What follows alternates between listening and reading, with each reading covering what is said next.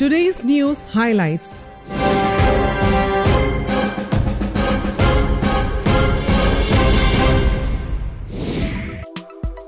In view of the increasing COVID cases in the country over the last 2 weeks, Prime Minister Narendra Modi will chair a meeting to assess the situation with chief ministers today via video conferencing.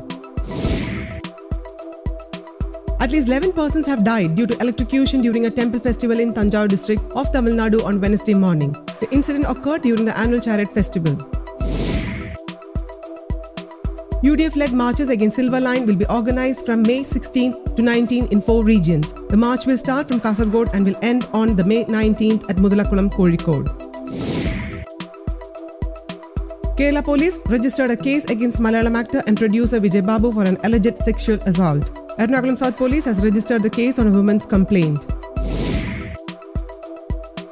Russian President Vladimir Putin met with visiting United Nations Secretary General Antonio Guterres in the Kremlin on Tuesday to discuss the situation in Ukraine. 4 people, including 3 Chinese nationals, were killed and several others injured when a burqa-clad woman bomber detonated explosives near a van outside the gates of the Confucius Institute at Pakistan's Karachi University on Tuesday. Mentally challenged Indian origin man found guilty of drug trafficking was executed on Wednesday in Singapore after a last-ditch legal challenge by his mother failed in a high-profile case that attracted international calls for clemency.